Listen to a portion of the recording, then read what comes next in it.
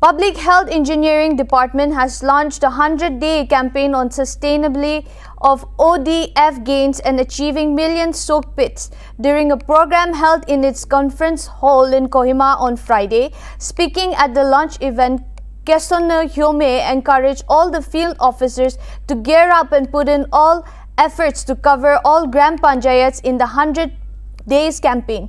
Reportedly, 100 Days campaign on sustainability of ODF gains and achieving a million soak pits was focused to re-energize efforts at local level and mobilize people for collective action on achieving sustainability of ODF outcomes and achieve constructing of a million soak pits for management of grey water in rural areas across the country.